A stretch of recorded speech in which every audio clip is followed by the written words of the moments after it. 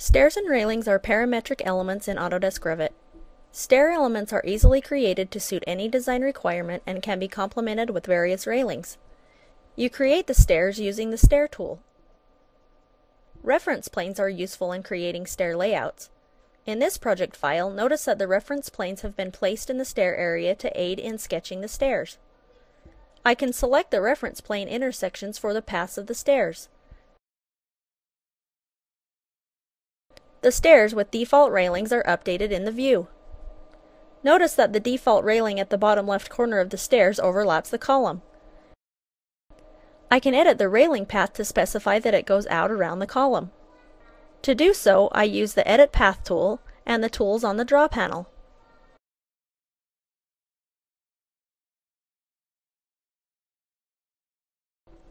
While editing the railing path, I can use the Revit Modify tools such as Trim.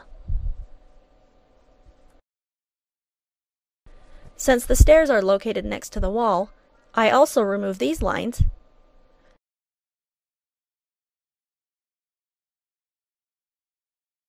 and extend this one.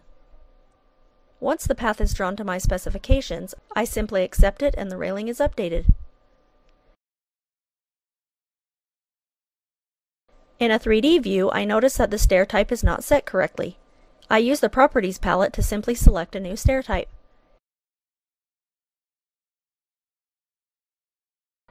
Notice the stringers enclose the new stair.